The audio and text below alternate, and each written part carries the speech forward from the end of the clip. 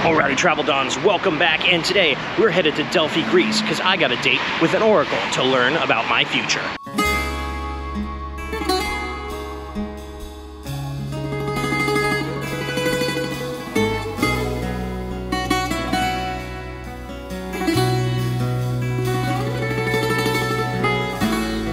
Alrighty guys, so we are here outside of Halandri Station in Athens, and we are waiting for our tour bus to arrive.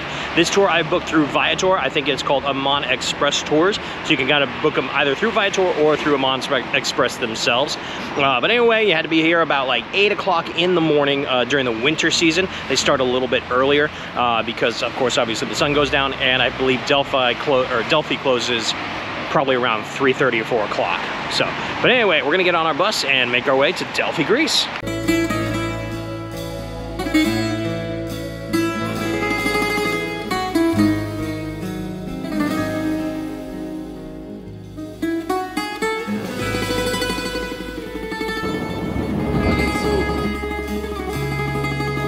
Alright, so on the tour you get kind of like your first stop, pit stop is kind of out in this place called Lividios, I believe it's called.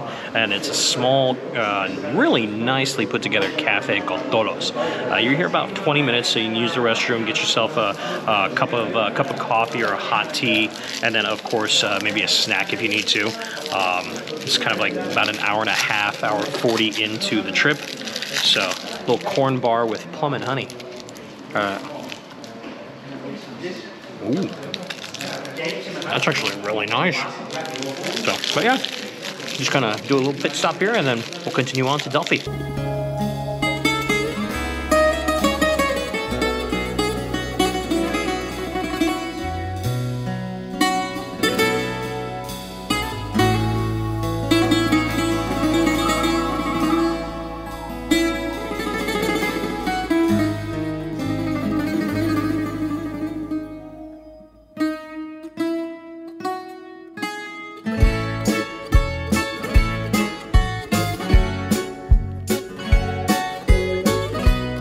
So we have officially made it into the sanctuary of Delphi.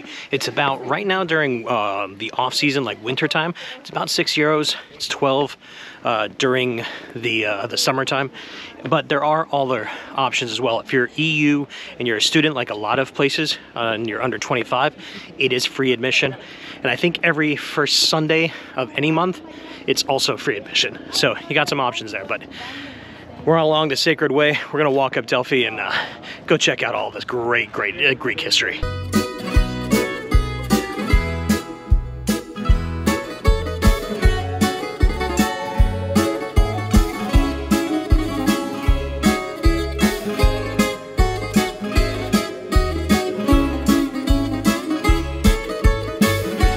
So as you are walking the Sacred Way of Delphi, take your time to kind of look at all the little information boards, because it goes into the different places along the Sacred Way and also the history of them. Similar to the Acrocorinth, the further you go up the mountain towards the Temple of Apollo that housed the oracle, the further you go back in time. One of the earlier places that you stop at down near the bottom of the entrance is the Roman Agora. So that goes back more to Roman days. You come up here, you have of course the rock here. They called, I think it's the Amphalos, and that is the rock that Zeus threw from Mount Olympus after he had sent 2 eagles to circle the world, and where they met was basically considered the center of the world. And he threw the stone down, and from there this place kind of, I believe that's where it kind of got its kind of mythic power for people to kind of start to have visions. And that's where the story of the oracle sort of begins. But it's just absolutely epic. And of course the backdrops of Mount Parnassos and all the other surrounding mountains here is just amazing. Take your time when you are here to just kind of like truly experience just the nature of this place. It's fantastic.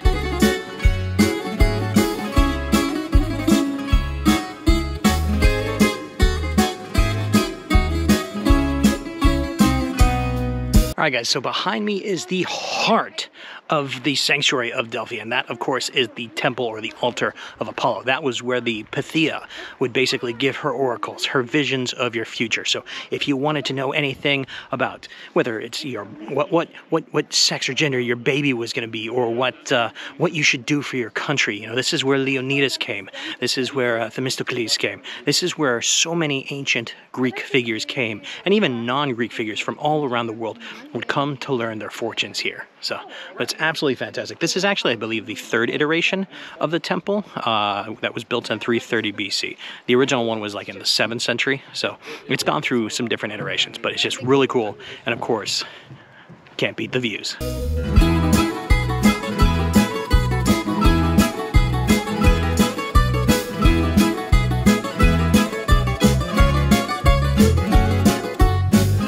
So up here in the theatrical district, this is kind of like the highest level of the entire sanctuary of Delphi, and it just kind of like towers over the entire valley here, which is absolutely epic. And then behind me, of course, back there is the amphitheater of Delphi, and that's kind of like where they put on all the different shows. And it's actually the most well-preserved of the monuments here in the sanctuary of Delphi. And they used to be able to seat, I think, like 5,000 people for the different shows and stuff that they would put on. It's just absolutely amazing. These views are phenomenal, and just all of these monuments are so well preserved. It's fascinating, because I think like this place was not rediscovered, I think, until like the 1800s. For the longest time it was lost to time, and now everything that they found is just, oh, I'm in heaven.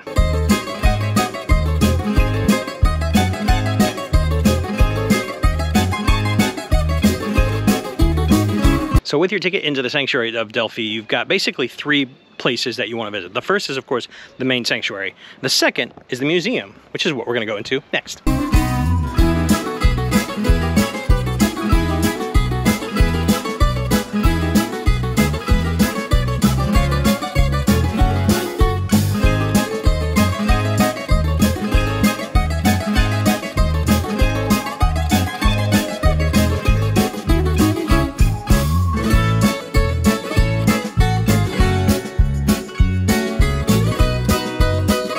Okay, the Archaeological Museum at Delphi is absolutely phenomenal. Just the amount of statues, reliefs, steles that they've kind of like accumulated and put on showcase there is just amazing. That's well worth it. And the fact that it's like, during the off-season time, €6 for both entrance to the sanctuary and that museum, you get a lot out of that. Of Delphi, it's called the Sanctuary of Athena Pronea. Now, Pronea is a Greek word. It's consisted of 2 ancient words. Pro means pre, like before, and Nea comes from naos. Naos means temple. So basically it's the sanctuary of Athena, goddess Athena, before the temple. Which temple? The temple of Apollo. Now, if it is before the temple of Apollo, this means that the name has been given to the place by somebody who's coming from there. Otherwise, it would not be before the temple, right?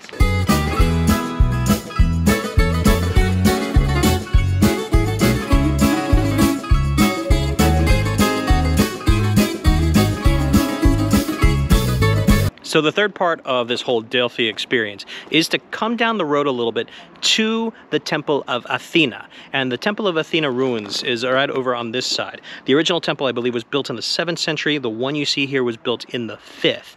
And then, of course, the iconic Tholos, which if you've ever seen pictures of the Delphi area, that one is probably one of the more iconic shots. That is the Tholos of Athena. That was, I believe, built in the 4th century BC, and it is just, it's absolutely stunning. It's like the whole valley down here is amazing. All of these trees here, a lot of them are olive trees, and I believe it is the largest olive grove in Europe. If you add in the entire hillside here, it's just the history, the nature. It's just absolutely fantastic here. So yeah, and this part I believe is actually free to come into because there was no kind of gate to check. And this was literally kind of like the first place that people would go to. They prayed to Athena here, and then they would go to Delphi and pray at the Temple of Apollo. And of course, that's the Pythia for an oracle.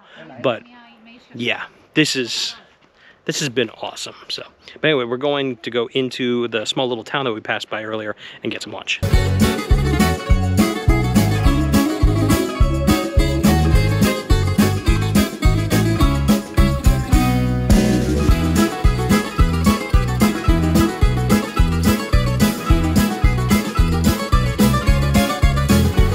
Okay, so now that we're done with Delphi, we've come to a town, a little mountain town called Arachova, and it's kind of like on the way to Delphi, and it's this cute, quaint little town that reminds me of San Marino. If you've ever been to San Marino, it's very much a mountain city. It's got all these different like small back alleys that go up and down the mountain. It is very popular with Greeks, particularly during the wintertime, because once the snow hits, there is a ski resort on the other side of the mountain. But it's really, really cool. And we just came into a little taverna, so we're gonna get something to eat real quick, and then we'll take kind of like a little guided tour walk around Arachova. All right, so the tavern that we're at is called Arachova, and I basically got myself a nice dish of carbonara. I know, again, just like in the Corinth video, maybe not entirely Greek, but it's their own version. It's house-made pasta with the local cheese to spread on top. And you know what? I've been craving a carbonara pretty much this whole trip. So we're gonna take a little taste of that. Just look at that, it looks delicious. Oh yeah, that's got some great flavor. I could use with the ham maybe a little bit more crunchiness to it. But outside of that, that is a fantastic carbonara. So, excuse me while I pig out, and then we'll go take that walk.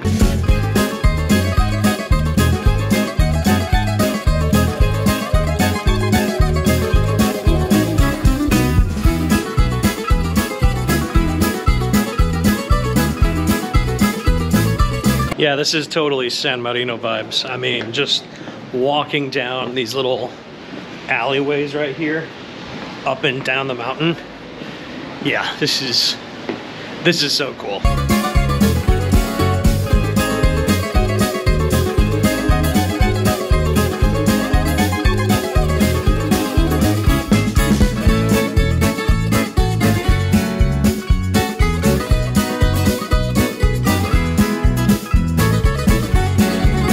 So there's a couple of main churches throughout Arachova, and this one here, the Church of Assumption of of the Virgin Mary, is amazing.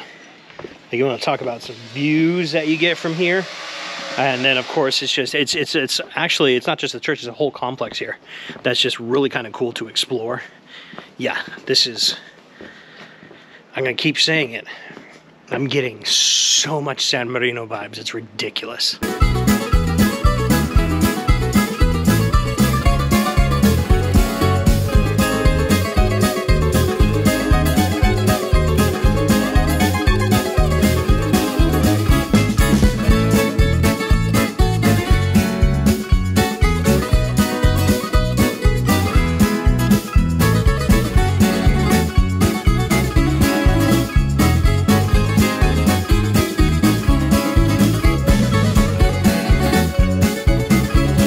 Alrighty, Travel Dons, I hope y'all enjoyed that tour of Delphi. That was an epic tour. I cannot believe, like, just the feel of that place, the history of it, just the entire landscape is just amazing. You just kind of like really feel that you're back in time when you're in a place like that. It's just absolutely phenomenal. The way that it's preserved, it's just fantastic. That's all I can really say. And that little mountain town of Arachova, wow. Like, that's a place I could definitely retire to and live. That's a lot of fun, particularly if I'm not too far from a ski resort. Heck yeah, every winter, going skiing, you got it. So, but anyway, guys, I hope you enjoyed the video. Give it a big old thumbs up if you did. And of course, subscribe to the channel if you haven't already. Hit that notification bell. And if you want to help support the channel, I do have a Patreon page and a Buy Me a Coffee account. Links will be in the description below. And also, if you have any questions, go ahead and leave those in the comments below, and I'll answer those to the best of my ability. But until we meet again, guys, peace out and have a great night.